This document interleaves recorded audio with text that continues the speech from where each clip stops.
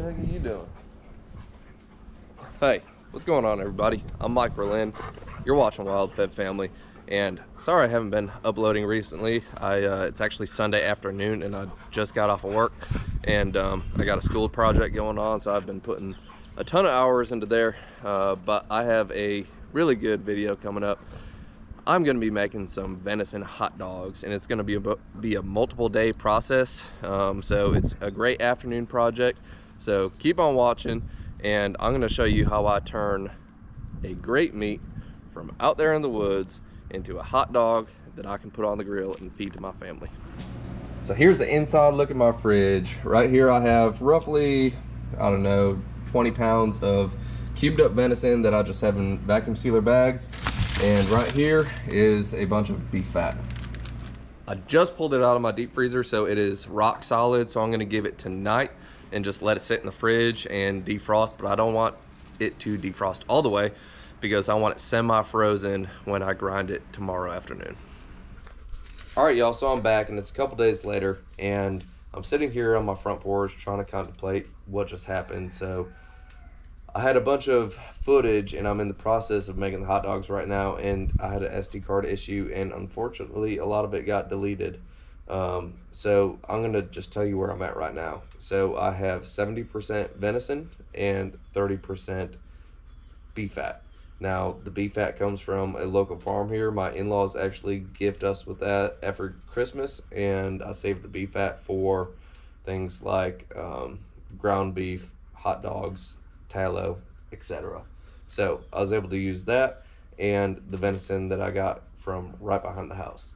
So the next step is going to be seasoning. Now I have all of it in about 1-inch cubes, and I mixed the AC leg Frankfurter hot dog bologna seasoning into it and give it a rough mix. After that, I send it through the grinder on a 1/8-inch plate, and I put it in a tote, mixed it all together. And that's pretty much where we're at. We have ground meat, and we're ready for the next step, so keep watching. Now, you've probably heard me say a couple times throughout this video that I'm going to grind this multiple times, and there's a reason for it. So that reason is emulsification, and basically what that is working this fat into the meat proteins, which creates a bond, and that's going to hold it all together rather than having a crumbly hot dog or something that is striated and defined, sort of like this, similar to an Italian sausage. Now, the concept is pretty simple. It's sort of like how kneading works gluten and creates a better bond throughout the bread, creating a chewier dough, etc. That's what I'm going to do to these hot dogs, because we don't want crumbly hot dogs. We want a hot dog that stays together. So I'm going to show you a trick to make that easier for the grinding process, and we're going to make a good hot dog. So before I do anything, I'm just going to give this a rough mix, make sure that visually this fat and the meat looks like it has even distribution. There was a couple times that I ground a few chunks of fat right in a row, a few chunks of meat right in a row. Well, I'm just going to kind of mix that together, and you can already feel it getting tacky just by working it, but it needs to be worked much more. So I'm going to fill 2 or 3 more sheets and let it sit for about an hour. We're going to start grinding again. Another helpful tip: after you do your first pass through, make sure that you clean your grinder plate and your grinder blades. Everything else really doesn't matter. I usually put this in a Ziploc bag, stick it in the fridge to keep it cool so I don't have to clean it. But when you put your first pass through, it usually rids out the majority of your sinews and tendons, and it ends up getting clogged in this. Once it's kind of filtered out and your grinds after that, you're not going to have an issue with it, but clean it after your first grind. Well, I'm here the next morning. I got caught up with a couple things yesterday afternoon, but I just pulled the trays out of the freezer, and it's actually about the perfect consistency right now. So I can take a spatula and just kind of stick it down in there, pop up these chunks, and yeah, it's pretty much a frozen log, and that's gonna go straight into my grinder, and that auger in the grinder is gonna be able to grab it. It's gonna keep cool, and we're gonna do this about 3 more times.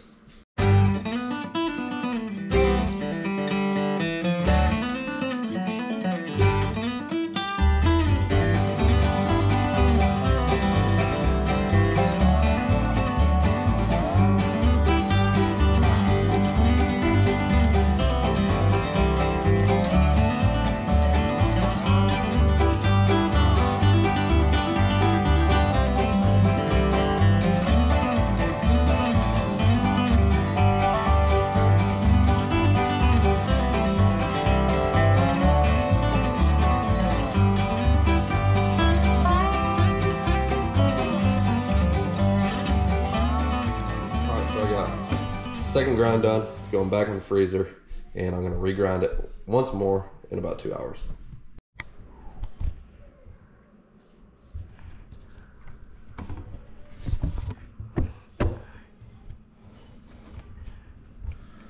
Now it's a couple hours later, and I'm ready for grind number 3. And I want you to pay attention to this color and texture compared to this right here now that I have my third grind done. So once again, I'm gonna pack it onto baking sheets, slice it up, and stick it back in the freezer. And I'm gonna do at least one more grind, and I'll see what it looks like after that. All right, so we're down to grind number 4, and this is gonna be the final grind for it. I just pulled it out of the freezer, and I'm glad I did, and I hope this is gonna be enough. I actually did a sample piece. I just rolled it into a hot dog shape, threw it on a frying pan with a little bit of olive oil, and ate a hot dog for lunch, and it was good, but it wasn't quite there as far as the consistency. So I'm gonna send it through the grinder one more time. Hopefully this does it, and I really hope it does it because I got the walk-in cooler going, and I'm gonna throw a lid on this and let it cool because I want it a little bit warmer rather than freezing cold when I send it through this sausage stuffer.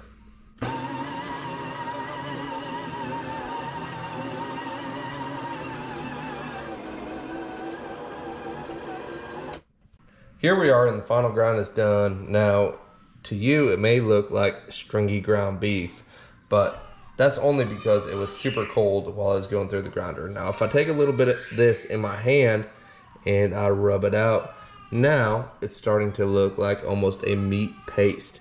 And that's exactly what I'm looking for. That means that the meat and the proteins have been worked together, bonded together, and that is going to give you your classical hot dog texture. So now that I got the final grind done, I'm going to take the lid that came with this tote, I'm just gonna stick it on top and put it in the walk-in cooler. Now, I want it to come up to like 35, 40 degrees, no higher than 40 degrees, but make it so that it's pliable and easy to work with and easy to send through the sausage stuffer and pack into casings. And if you don't have a walk-in cooler, just pack it up in segments so that you can stick it in your fridge, pack it away, and just work with what you got. So here we are roughly 24 hours later. I just pulled the tub of hot dog meat out of the cooler, and I'm gonna go ahead and stuff my sausage stuffer.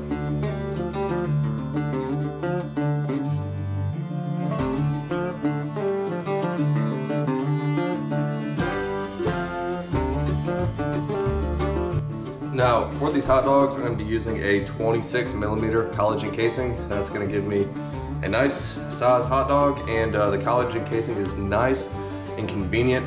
It's also edible, and you're gonna see why this process is super easy. Now, if you want to go the more realistic route, you can use lamb casings, natural lamb casings, but they are not nearly as uniform and not as easy to use, although they will give you a better snap to your hot dog. I just did not have lamb casings. I have these, so this is what we're using. Now, one of the nicest things about these collagen casings is that they fit right over the horn of your sausage stuffer. And just like that, we're ready to start making hot dogs. So I'm pretty much gonna start cranking this thing down. And once I start getting some hot dog coming out, I'll put a little back pressure on it and let this thing work. And I want to fill up the end. That basically creates a seal. And then from there, boom, just kind of pinch some of this back and go ahead and tie it off. So that's good enough. It's gonna keep the meat inside there, and put a little pressure.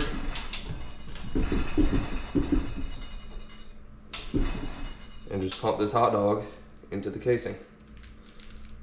Just like that.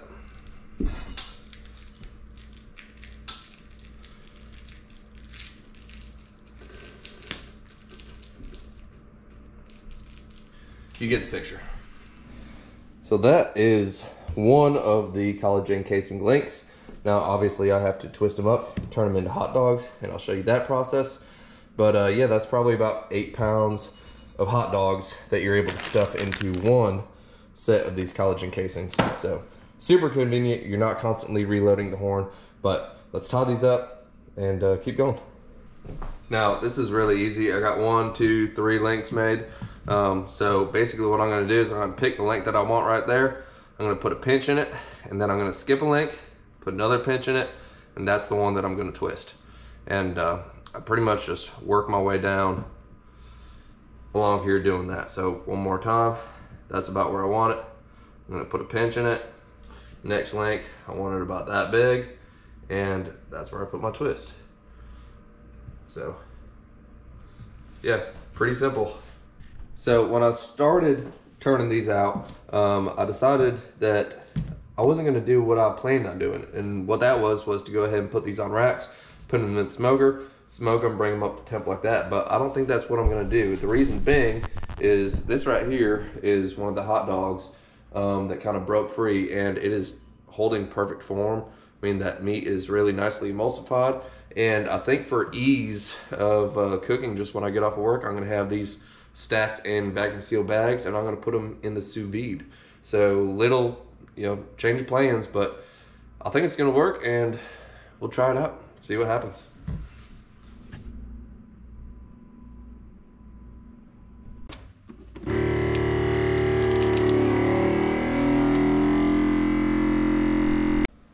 Well, all the casings are stuffed, hot dogs are vacuum sealed, and I got a little sampler going right now. But yeah, it's time to go to bed.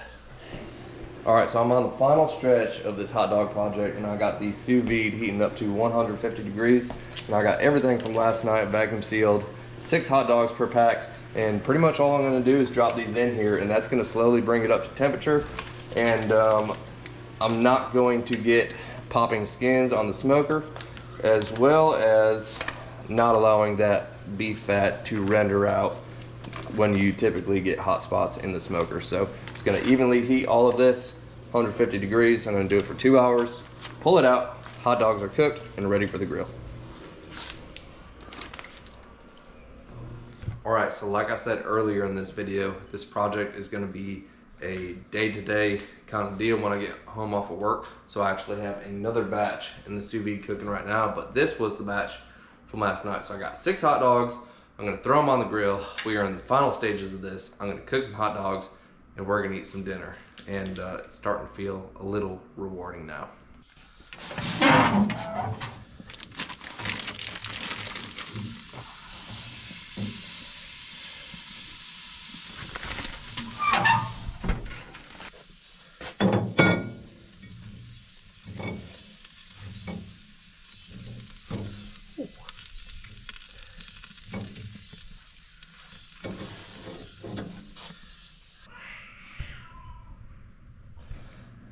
The hot dogs are done, and I got them all dressed up.